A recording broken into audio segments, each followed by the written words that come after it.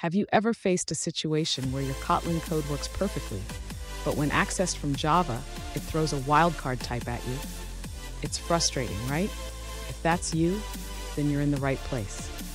Today, we're diving into why Kotlin forces Java to see a wildcard type and how to tackle this issue. I completely understand how annoying it can be when your code behaves differently in Java than it does in Kotlin. You're not alone in this struggle.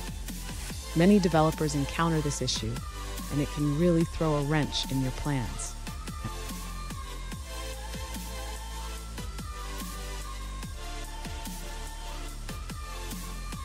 Here's the specific situation we're looking at. One user recently asked, why does wrapper2.wrap return a different type than wrapper.wrap? They provided some code that works fine in Kotlin, but returns a wildcard type when accessed from Java. Sound familiar? If so, let's dig into this together and find a solution. So what could be causing this? The issue arises from Kotlin's type system and how it interacts with Java's generics. Kotlin uses a concept called projection, which can lead to these wildcard types when accessed from Java.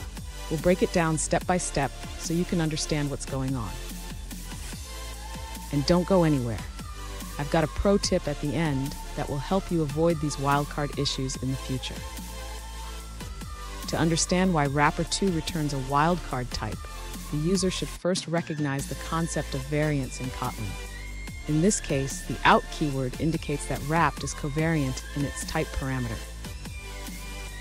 Next, the user should note that when wrapper2 extends wrapper, it inherits the wrap method. However, the type parameter t in wrapper is invariant, meaning it does not automatically adapt to the subtype. Now, when the user calls the wrap method from Java using wrapper2, the type information is lost, and it defaults to a wildcard type. This is because Java's type system does not fully understand Kotlin's variance. To resolve this issue, the user can override the wrap method in wrapper2 with an explicit type declaration.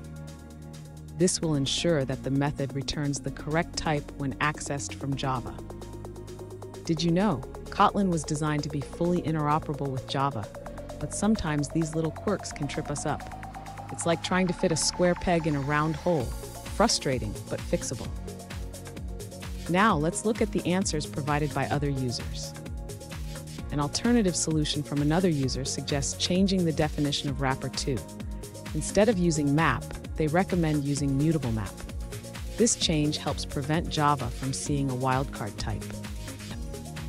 The user explains that in Kotlin, the map interface has an out variance, which can lead to wildcard types. By switching to mutable map, you can avoid this issue. Here's the pro tip I promised.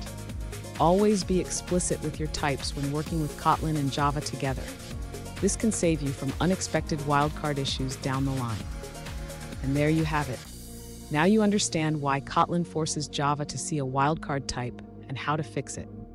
Remember, being explicit with your types is key. If you found this helpful, hit the subscribe button for more tips, and don't miss our bonus pro tip on Kotlin and Java interoperability.